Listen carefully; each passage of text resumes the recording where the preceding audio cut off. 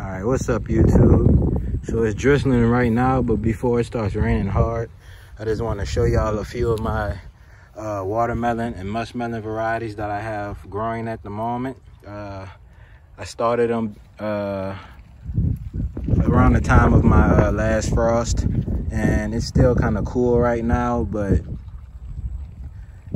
temperatures are heating up, so about by next week I'm looking forward to planting these guys. So without further ado, and also I have them started, well, I started the seeds in napkins, with napkins, and then I sprouted the seeds with napkins, and then I literally waited until the seeds started sprouting, and the actual leaves, the actual embryonic leaves started showing.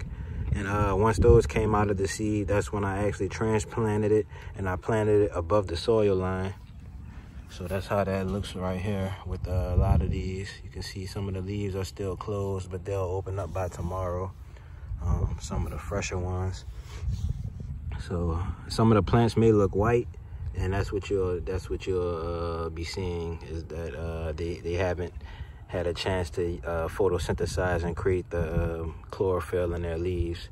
But here's a lemon drop that I saved seed from a lemon drop last season, and I replanted it, and you can see it's just absolutely vigorous. Now, I put that many sprouts in these pots. I did that purposely. I just want to see how they grow, how well they grow planted close to each other like this, since it is a dwarf variety. Here's lemon drop that I purchased from Baker Creek this season. When it finally became available, I got lucky and got me some seeds. So the germination wasn't that great. I did transplant these into here, and some of the seedlings didn't do too well. I actually have some more seedlings out on the way. There's sprouting in napkins right now, or are sprouted in napkins, and I'm just waiting for those embryonic leaves to start showing. But you can see I have that labeled lemon drop, and then this one is labeled lemon drop saved seed. So those are two different sets, and I just want to see how it grows. This is crimson sweet. You can see it still has kind of a white stem down there. But this is crimson sweet. These three all the way back are all crimson sweet. Right here I have otome. So this is another miniature watermelon. And all three of these are otome. Now these, so I was still experimenting with the napkin method. So what I was first doing was I sprouted the seeds, and I waited till I saw the root, and then I put it into the pots. And that's what I was first doing. And so about a week later, I started transplanting them when they start showing their embryonic leaves. And you can just look at that difference. I mean, this back here was these seedlings were transplanted before these. Oops. So these back here sprouted before the ones in the front. Now the ones in the front are only doing so well because I put those above the soil line. Now the ones that only had a root showing, and I didn't wait for the embryonic leaves to start showing, I put those into the container, and you can see this one finally sprouted after some time. And if I look into here, I can see some green. So there's another one sprouting right here. So they are sprouting, but they're sprouting late. So what I do now, I just literally wait for those embryonic leaves. Now, right here, here's some crimson sweets that I did yesterday. And you can see they're starting to photosynthesize. They just started shedding you can see this one has its embryonic leaves. They just started shedding their seeds. So it's a good success rate. I don't want to get lost. So let's go back to the front. So we stopped at otome. Right here is Cajo, doing excellent. Another miniature variety. So I planted a few of them close to each other. Others I have them planted as singles, just to compare and contrast how they grow. Right here is Kajari. Behind Cajo is Kajari. And these I planted, these were one of the first sets where I waited for the root to sprout. So these are taking a while to come above that soil line. So everything where you see they're all above the soil lines is because I planted them like that. And these were literally later than the ones that were planted below the soil line. So that's just something to keep in mind. Will it decrease my days to maturity? Will I be able to ripen up a melon quicker doing it like this? We'll see.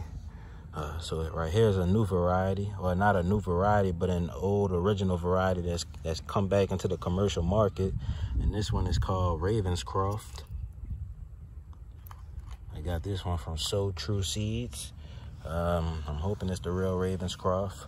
I wouldn't know because I don't have too much information on the melon. I just know Ravenscroft and Bradford were some highly popular melons back in the day. So this is Ravenscroft. And you can see some of these Ravenscroft, I saw when the embryonic leaves were just beginning to sprout out, and I just planted the seed itself. You can see the seed itself is planted above the soil line. All I did was just put the roots under the soil, and I just put the seed cap, because the way I was thinking about it is I let the plants get 1 inch tall. So if I plant them 1 inch below the soil line, and if I normally would direct sow them 1 inch below the soil line, I could just literally plant the root itself. If I pre-sprout it and grow it about 1 inch or inch and a half high, I can, or 1 inch and a half long, I can put the inch under the ground, and I have a 1/2 inch above the soil line, which would be the seed cap. And you can see here, some of them were in different stages of sprouting, and I just took them all and put them in, as long as they were shedding that seed cap. So I still have some Ravenscroft that's on napkins, but you can see there, these are all doing very well. And I transplanted these yesterday, and these were transplanted about 2 or 3 days ago, no more than 4 days ago. Ravenscroft seems to be very vigorous, if I'm going to be honest. So here's Coquette. This is a watermelon variety that I introduced last season. So Coquette is, I introduced it as GSMO 2-30. That's how I received it from the USDA. So here's one that I did yesterday. They perk up after a couple of days, so don't think they're doing bad. Now I had got out here a little bit late. I meant to water, and this got a little bit dried out, so that's what happened right there. This one was on its way to looking like that too, but I caught it in time and started watering. And you can see it literally just shedded its seed, and it's gonna perk up and it's gonna look like these basically.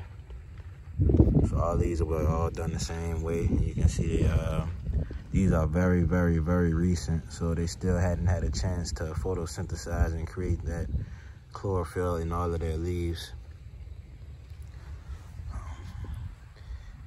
That's our little tomate. And all of so those are tomate were done early, and I just been doing them as they've been sprouting. Let's see what we're missing. This is Benicodema. Now, comment below if you had luck with growing Benicodema. I haven't had it luck last season. When I tried to grow it, it didn't produce what I was expecting it to produce. So I assumed some of the seeds were bad that Baker Creek was offering. But judging by the reviews, some of the seeds also had to be good, because people on the reviews, a couple of people posted some ripe Benicodemas. So some people had good seeds, but others like me had seeds that were showing white melons that didn't ripen to red. So I'm trying it again this season. I'm just hoping for the best with Benicodema. And this is Lila Now Sweet Glow. Now these were planted below the soil line, and they just started sprouting. Now I actually thought when I first started planting everything below the soil line with just the root sprouted, I actually thought the seeds were dying out after I planted them, because it's been, I mean, probably close to up to 2 weeks, near 2 weeks now, that I put them under that soil, and they still hadn't sprouted. So I was like, oh man, I just wasted a lot of my seeds. But the ones that I planted with that first method, with just the root sprouted, they're doing okay. But I wouldn't recommend it, honestly. I'll let those embryonic leaves sprout out and then plant it. And then I have one more variety This is called Red and Sweet, and this one just sprouted today, or it just came from under the soil line today. I thought I lost this variety too. I was like, man, I got this from Carrie Hefner, Carrie Hefner, and he works at LSU, and he was able to reintroduce this old variety that LSU bred in 1957, I believe. So this one is supposed to be very sweet, so I'm looking forward to this one. But I thought that I lost those seedlings at one point after I sprouted them, because I planted them about a week and a half ago. But they're doing good now. But I have some more that's on napkins that's sprouting, and I'm gonna plant those with my newer method of just putting them above the soil line. So that's all I wanted to show y'all. That's what I have going on right now. I have a couple of red and sweets in this bed. This bed just seems to perform so well with watermelons. I have a couple in this bed, a couple of red and sweets. I put a couple of over there. And if you remember last season, this is where I grew the kajaris at. And the vines were just sprawling in this little area. I'm gonna clear all this out once the vines start sprawling. I planted a couple over here, red and sweets. And then I have a couple of red and sweets in my blueberry bed.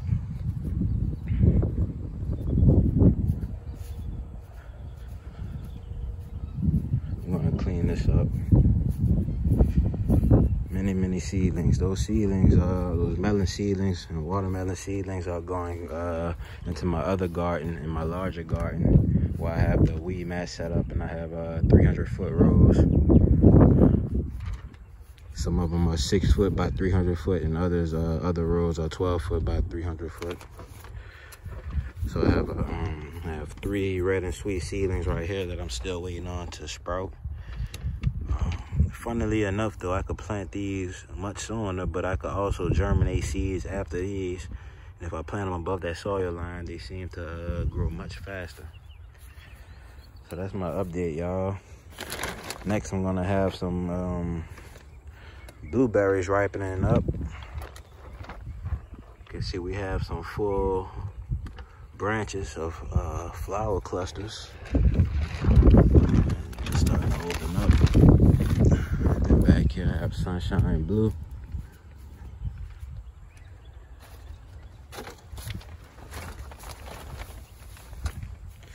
It's already started setting fruit. This one is self-fruitful, so it doesn't need any pollinators. This one has been self-pollinating, and they're setting fruit quite well, honestly. See, here goes some that just set fruit. Full bushes. I'm loving it. This is about a 4-year-old plant. I've been meaning to fertilize it. I believe if I do fertilize it, these whole branches will be just full of flower clusters. But there's still a lot of fruits on here. I can't complain. But definitely, if I fertilize it, all of these branches will just be full of flower clusters. See y'all in the next one.